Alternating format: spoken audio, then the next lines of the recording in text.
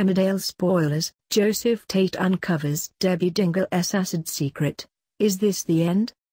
Emmerdale fans are desperately waiting to see if Debbie Dingle will be caught out for her involvement in Ross Barton's acid attack, and now it seems the end is nigh for the ITV soap Stalwart after evil Joseph Tate discovers the truth. Debbie, played by Charley Webb, found herself caught up in a harrowing acid attack which took place in Emmerdale Village earlier this year.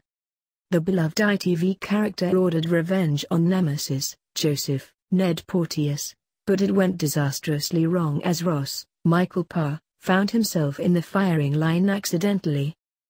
Now it seems her problems will go from bad to worse as Debbie desperately tries to keep her involvement in the attack a secret. Attacker Simon, Liam Ainsworth, tells Joseph that it was he who threw the acid on Ross after being paid by Debbie. Naturally, Joseph was shocked to hear Debbie could stoop so low and instantly feared what else she could have planned for him. How will Joe keep Simon quiet about Debbie if he is arrested for Ross' attack? Later on in the week, Joseph takes it upon himself to confront Debbie about her actions. But the stalwart has been on edge after seeing what the acid did to Ross' face. Will she go off the rails and try to get more revenge on Joseph?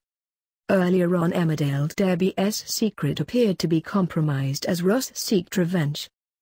His brother, Pete Barton, Anthony Quinlan, tried desperately to get him out and about.